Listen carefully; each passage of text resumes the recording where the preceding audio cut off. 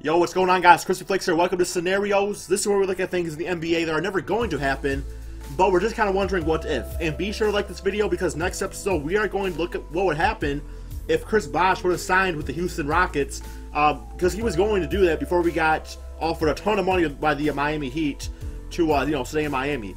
Now, this episode I can actually wear my Detroit Pistons hat proudly because we are looking at the actual Detroit Pistons here and what would happen if Carmelo Anthony was drafted back in 2003 instead of the notorious Darko Milicic. Damn Darko. Every Detroit Pistons fan, most worst memory of all time.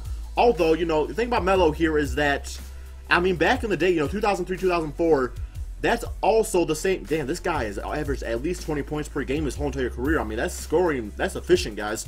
But that was also the year that the Pistons had Chauncey Billups, Richard Hamilton, Tayshaun Prince, Rasheed Wallace, Ben Wallace, and went on to win the championship in 2003, 2004, or it might have been 2004, 2005. One of those seasons right there, beating the Lakers in the NBA Finals. So, would Carmelo Anthony have affected that? Would he have actually helped that team? I don't really know.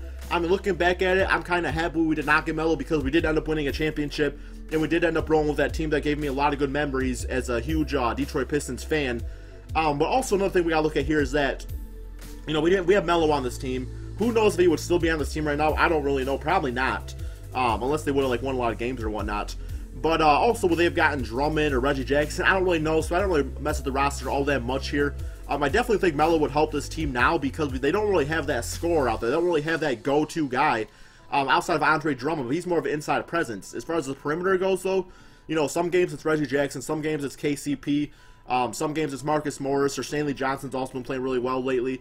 But I definitely think, Melo would help out any team to some extent as long as he gets into the mindset of a team, being a team player, which is kind of an issue he's had in prior years.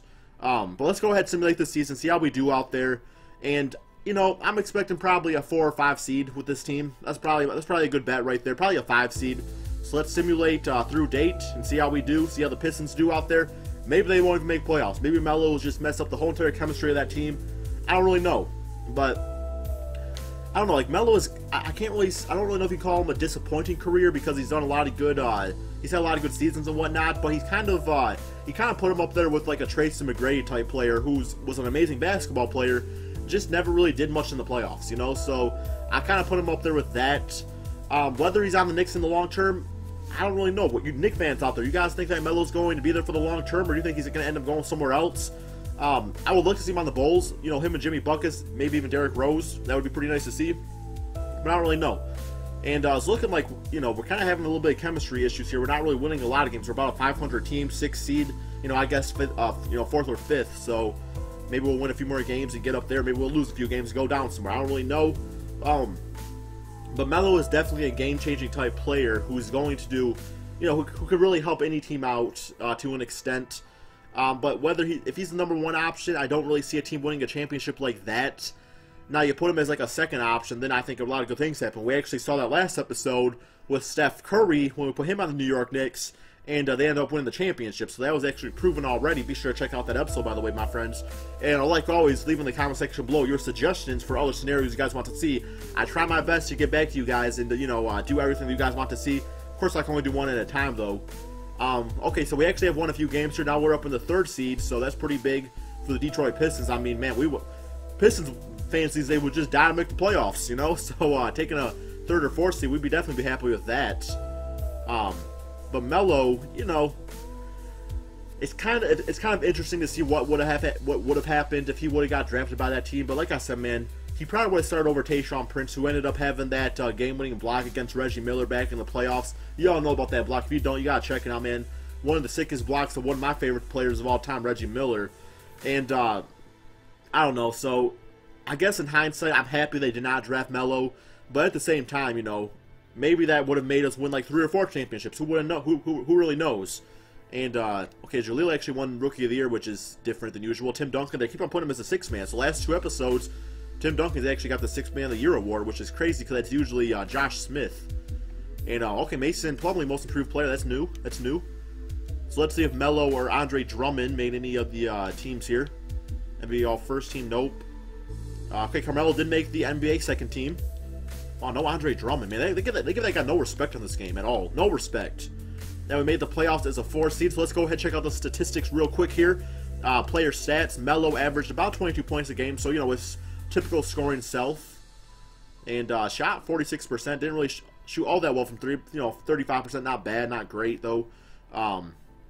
Andre Drummond, 15 points and 15 rebounds. So grabbing them rebounds like he does.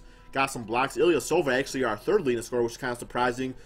Reggie Jackson, also no respect by the 2K developers. This guy's been crazy this season for us.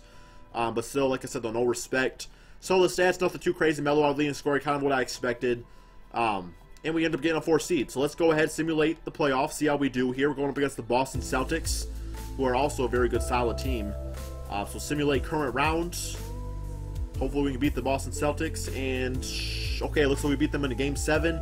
I do not expect to beat the Cleveland Cavaliers. Maybe we will, but not expecting that. I expect this to be our exit right here. Simulate current rounds. Maybe they'll surprise us. Alright, so we'll get eliminated in Game 7 against the Cleveland Cavaliers, which still isn't bad, but it's still kind of attuned to Carmelo Anthony's career of never really being able to go that far into the playoffs. So, you know, it seems like whether he's a Knick, a Nugget, or a Piston, that's still going to happen. I mean, he was our #1 option out there, so I don't know. I think Melo needs to go on a team where he can be like a second, third, not really a third option, maybe later in his career. But a second option is definitely more plausible for Melo, and he can get into that team concept. I think that would benefit any team. Hope you guys all enjoyed this episode of Scenarios. Thank you all so much for watching. Leave your suggestions in the comment section below, and peace out, my friends.